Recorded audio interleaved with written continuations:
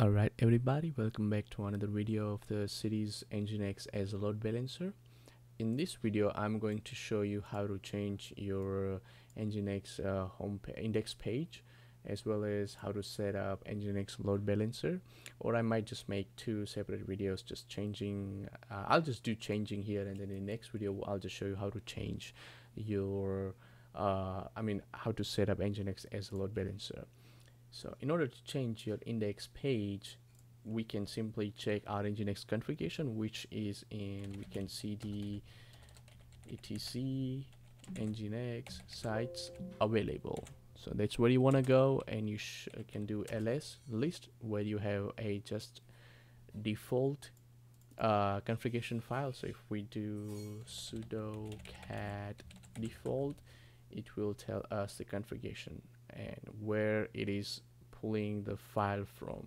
So if our Nginx host file is located in root var it's in var www html, and here I got all three servers up and running. So this is our load balancer, this is our server 1, and this is our server 2. So just wanted to make sure that it's running. I checked everything. So let's just go to this directory. Clear cd var www html, and this is our Nginx Debian HTML. So what I'm going to do, so let's see what's the permissions it has. It has root, so let's make sudo nano index.html. This is server 1. Okay,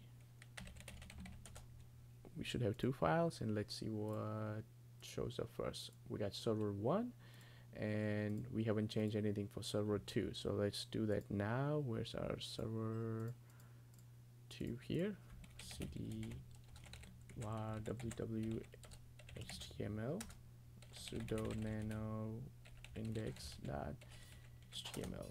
This is come on, server 2. Okay, we have both files, so here we should see 1 and 2. We haven't done any changes here, so we should be able to seeing the default Nginx page for our load balancer server 1, server 2. Awesome. So in next video I'm going to show you guys how to set up Nginx as load balancer. Let's see what other thing we got left. Okay, so we haven't done anything to load balancer yet. So all right, so in next video I'll be showing you guys how to set up the load balancer. And all right, awesome. Thank you guys, and I'll see you in next video.